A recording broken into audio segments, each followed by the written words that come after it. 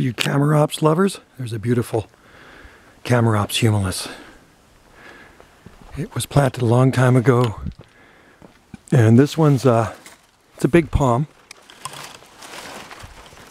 Looks like the birds maybe eating some of the seed off of it. I don't know.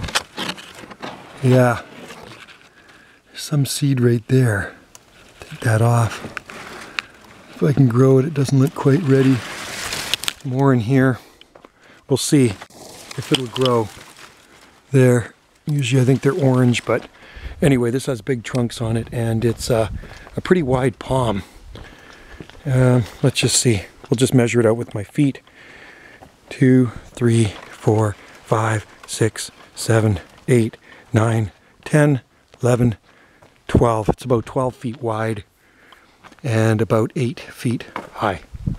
Something like that. So that's a Mediterranean fan palm, and they seem to be as hardy as Trachycarpus palms here on Salt Spring Island. Foolproof, I would say. Anyway, try those in your own garden if you live in a similar growing zone to us here in the Southern Gulf Islands. Right, thanks for watching. Cheers.